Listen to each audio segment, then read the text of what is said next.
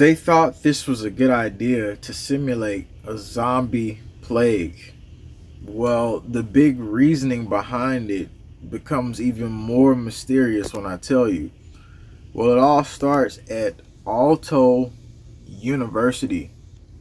This is a Finnish university where they went and did the details themselves and thought that this was a good idea to do and released this research. And so this comes at a time where the WHO just came out and said mistrust, lack of finances, poor accountability undermine world's pandemic preparedness. So this comes out at a time when things like that is being said. But even further, also at a time when the National Bio-Agro Defense Facility, which where the Nazis' offspring is at from Operation Paperclip, they're actively talking about they're doing things for the livestock of America's entire food process, situational aspects that we're dealing with. So they're doing a lot of different programs as we speak right now on pandemic preparedness. But when we go into this Aalto University research, why was it so important to do this? Well, when you look on screen, you see right now all the livestock and everything else, and this is from the National Bio-Agro Defense Facility. But this was one article saying zombie uprisings can help us predict how future pandemics spread. That's what they're saying here. But when we go deeper down into the actual models, you get to see a little bit more of what the scenario says. It goes in to say, zombie plague simulation, Finland zombie outbreak scenario created by scientists to slow down next pandemic study, October 29, 2023. Pandemics are viral disease outbreaks that spread throughout countries, regions, and continents worldwide. So they're saying that this will help slow down the next one, and then they use another term that they've came out and said recently when we was hearing about the next big thing coming. So I bet the Operation Paperclip Nazi lab scientists are just rubbing their fingers right now, and that's actually the picture of Operation Paperclip as well. Moving further down to the study, it goes in to say a placeholder named Disease X to represent a hypothetical future pathogen that could cause the next pandemic. Now, scientists in Finland created a zombie plague simulation for the country and compared it with the spread of a real-world pathogens, which include viruses, bacteria that can cause world's next pandemic. The Finland zombie outbreak scenario resembles how authorities will fight and slow down another global pandemic wherein Disease X poses the greatest threat. Now, they're making it sound like Disease X is a zombie virus, but I don't think they're actually saying that. I think that they're weighing it out on so many levels that they're kind of making it seem like that's what it is. We go further down into it though, and here's the article. It goes in and says, learning from the undead, simulating zombie plagues in Finland could help slow down next pandemic. And it's another study here, and I showed you the map here just a few seconds ago. We'll go into it, and the crazier part is another part. You know how during lockdowns in 2020, how they had to say, oh, you're a denier, you're COVID denier and all this stuff. So there's another phase to the story that they had to simulate as well based on kind of that scenario. But let's go into reading a little bit of this. It says Aalto University are investigating how zombie plague was spread through Finland. It's a lighthearted project, but it offers serious insight into global challenges such as containing pandemic or coping with disinformation. Simulation suggests that zombie appear in Helsinki. However, there would be just 7 hours to completely quarantine the capital or kill zombies. Otherwise, zombies would inevitably overrun the country. Moving down into more of it, it says the research expands traditional epidemiological model by adding simulation of people and zombies moving around in Finland between cities. The use of individual-based simulation instead of population scale model with spatial components enables the research team to model things like quarantining an infected region or the difference between a zombie plague starting in a densely populated capital region or much smaller cities elsewhere. So it looks like they had everything laid out here in every evaluated scenario. Now I'm going to the part where they talk about how, you know, what if we have deniers of this, and what if the deniers is a problem? What if the misinformation is a problem? I'm gonna read it right now. I'm looking at it. It says the difficult moral questions are familiar. It says the zombie plague simulation offers, let's just pull up on screen now.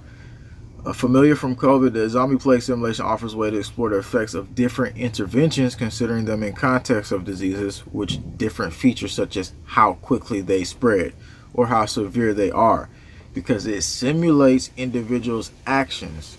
It can also be used to test how disinformation would be affect the spread of the epidemic by having some zombie deniers ignore warnings. So obviously, what does that mean? That means, I guess, well, somehow if it was actually going down and then there was some video pop up and we're going to be like, man, that stuff is not real. So they're actually weighing out whether they can see the trajectory of how, if I guess it happened, they would actually be able to predict who would be like, oh, okay, this audience of people here would think is fake, and this audience of people here would think is real. How would misinformation, how can we basically control the full flow of the aspect and understand every aspect of it? So I mean, they kind of like analyze a little bit deeper into this study. It says large number of human zombie interactions that have to be simulated makes this model computationally intensive, says Natalia Veselinova, the postdoctoral researcher who heads the computational side of the project. To cope with this, the team came up with a simpler but still realistic model of the interaction that lets us run the simulation with less computational power or simulate larger scenarios with similar computational resources. So in every aspect of all this going on, you ask the question, okay, so what makes this so important for them to need to do right now? I don't know, and the fact that they add disease X to it just makes it even more mysterious. The zombie uprisings helping them predict the future is also another red flag in this story that I'm reading here to you. So like I was saying, the National Agro Defense Facility is where they're actually getting ready to prepare disease preparedness, and then they're saying this here.